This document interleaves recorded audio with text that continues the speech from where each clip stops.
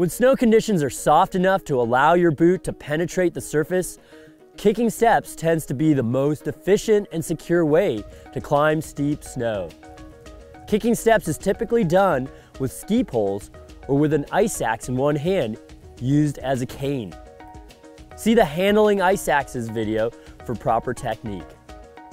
The way to kick steps in the snow were first described by French alpinists, and the foot position terms still have French names. Pied à plat, which literally translates into flat foot, describes walking on flat or low angle snow, where you would be flat-footed with the bottom of your boot stamping down to create a foothold in the snow. As the angle steepens and you are climbing straight up the fall line, you may choose to use pied en canard, which refers to the duck foot. With duck feet, your boots are splayed out at an angle and more of the weight is on the inside edge of the boot. This is very similar to the herringbone technique that skiers sometimes use to ascend a short uphill section.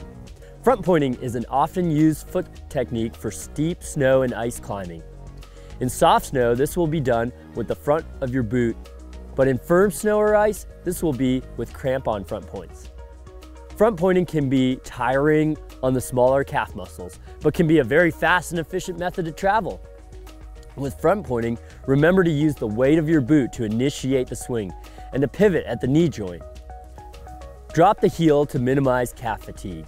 And as much as possible, try to avoid calf cramps by varying front pointing with steps and techniques introduced in other climbing tech tip videos.